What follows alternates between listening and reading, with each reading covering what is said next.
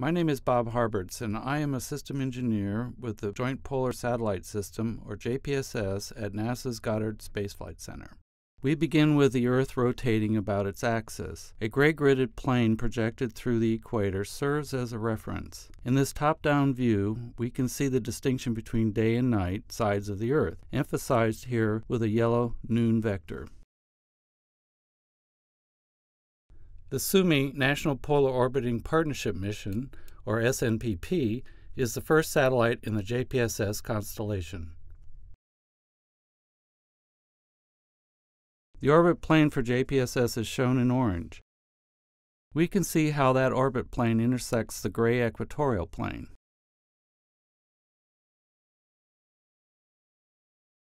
The upward side of the orbit always crosses the equator at the same local time.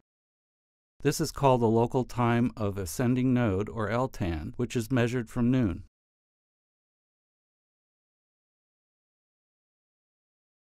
In this case, the LTAN is 21.25 degrees from noon at 13:25 or 1:25 p.m. local time. This angle is fixed for JPSS orbits, so the satellite will always cross the equator at the same time. The angle between the plane of the equator and the orbit plane is called the orbit's inclination, which in this case is about 99 degrees. Together, these fixed angles define a sun-synchronous orbit. A sun-synchronous orbit means the orbit remains fixed with respect to the direction of the sun.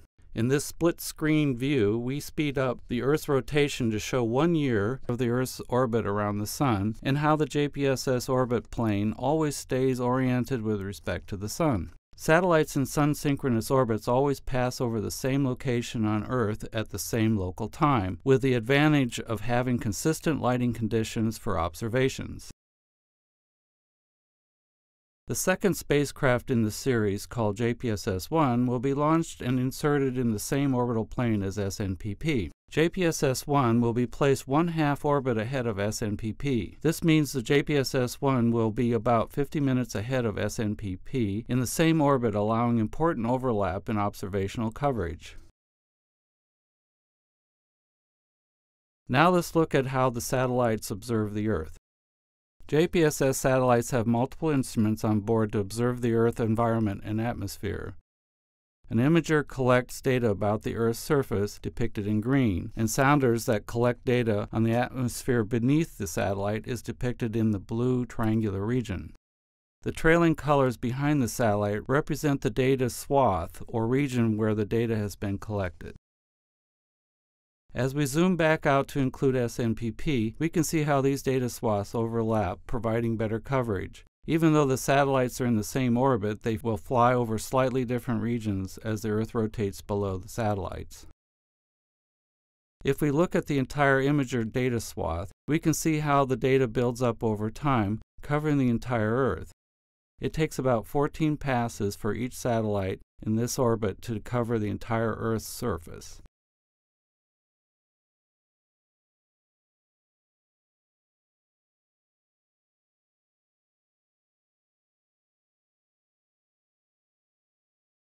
Now that the satellites have collected data, we need to send observational data back to Earth for processing and use. At this stage, the JPSS constellation uses 2 ground stations, Svalbard, Norway, near the North Pole, and McMurdo Station, Antarctica, near the South Pole.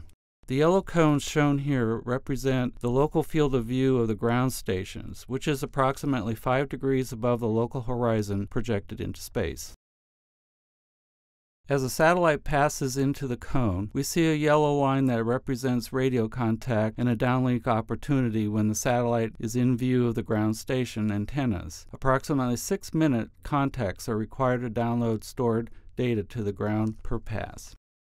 Notice that the ground station cone is not precisely at the poles, so the ground station appears to wobble, causing the contact opportunity times to vary slightly.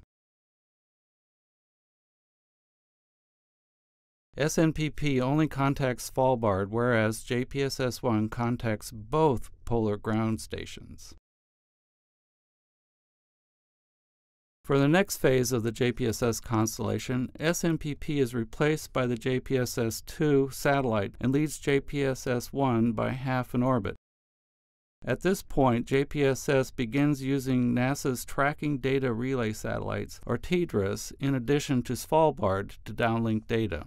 The TDRS satellites are in a geosynchronous orbit, which means they orbit at a rate that matches Earth's rotation. As a result, these satellites remain above the same location on the Earth at all times. The JPSS satellites can use these as a relay to send data down to the TDRS ground station at White Sands, New Mexico.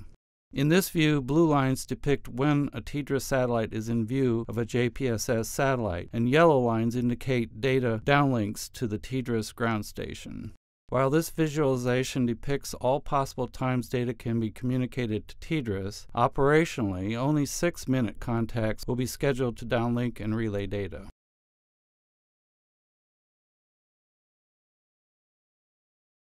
JPSS missions will be joining an existing and future constellation of NOAA, NASA, and international satellites, including European, Japanese, and U.S. military satellites.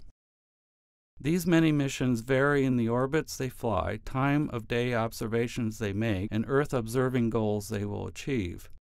With this even larger fleet of satellites contributing to data collection, global space-based observational coverage of the Earth will happen even faster. Additional richness and value of constellation missions come from the collective sharing and use of data gained from them. Combining data from these satellites greatly improves global coverage, improves weather forecasting, and continues to increase our understanding of the Earth as a system.